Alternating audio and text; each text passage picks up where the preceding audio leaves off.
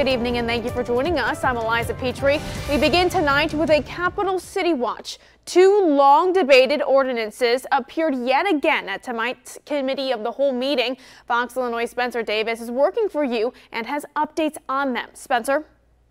The two ordinances in question include one that would provide more funding to the Hoogland Center to purchase new elevators, while the other would allow for a new $400,000 Veterans Learning Center to be built. Both have been up for vote and tabled for debate multiple times as the alderpeople debate on the best use of the funds for the two.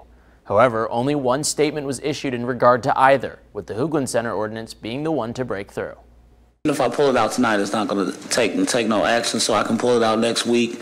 I do have some thoughts still, but I will pull it out next week for a vote. I just want to let you guys know that. Both Gregory and Roy Williams Jr. have pushed back on the ordinance previously, asking if there were better uses for the funds.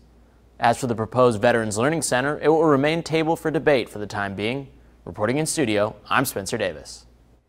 Thank you, Spencer. The Hoogland Center estimates the new elevators to cost nearly $200,000, which would come from a community development block grant. Don't miss a video. Subscribe to our YouTube channel today for more Central Illinois news.